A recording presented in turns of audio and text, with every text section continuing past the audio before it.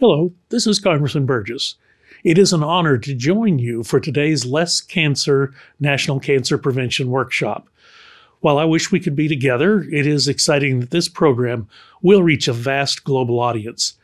This past December, we celebrated the 50th anniversary of the National Cancer Act. The work that you are doing helps to further this impactful piece of legislation.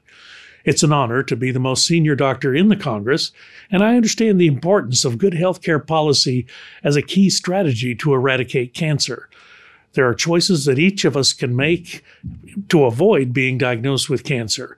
First off, do not use tobacco. Smoking has been linked to various types of cancer, including cancer of the lung, mouth, throat, larynx, pancreas, bladder, cervix, and kidney. Chewing tobacco has been linked to cancer of the oral cavity and cancer of the pancreas. Eat a healthy diet and exercise. Although making healthy selections at the grocery store and at mealtime can't guarantee cancer prevention, it can reduce your risk. Wear sunscreen. Skin cancer is one of the most common types of cancer and one of the most preventable.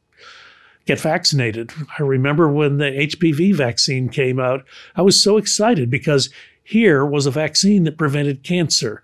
Understand vaccine preventable disease and as appropriate, get vaccinated. Finally, visit your doctor on a regular basis. I know this past year has been difficult.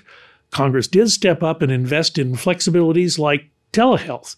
Talking with your doctor regularly can increase your chances of discovering cancer early when treatment is most likely to be successful. Thank you again for allowing me to join you today.